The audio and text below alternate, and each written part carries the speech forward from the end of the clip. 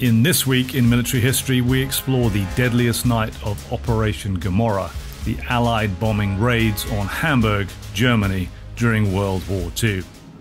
Hamburg was an industrial city in Germany that became a prime Allied target due to its shipyards, U-boat pens, the Hamburg-Harburg area oil refineries, and its position as a producer of armaments.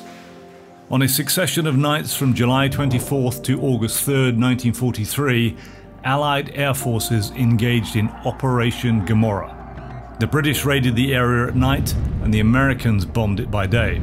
The scale of this air attack would be unmatched anywhere in Europe until the bombing of Dresden at war's end.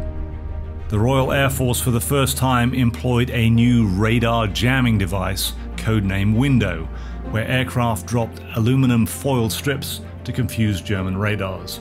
This diversionary tactic, where German radar operators mistook these strips for actual aircraft, allowed the bombers a clear run to the target. July 27th was the deadliest night of the raids. Using the window method, over 780 Royal Air Force planes attacked.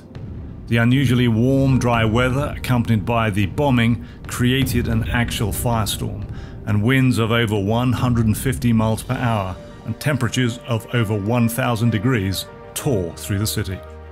8 square miles were incinerated, and those who were seeking safety in shelters were not spared as the fire consumed all the oxygen in its path. In the end, between 34,000 and 43,000 people were dead, and more than 125,000 were injured. German morale plummeted as many high-ranking officials grew concerned that this event may have marked the beginning of the German defeat. Join us next time for another segment of This Week in Military History with the Pritzker Military Museum and Library.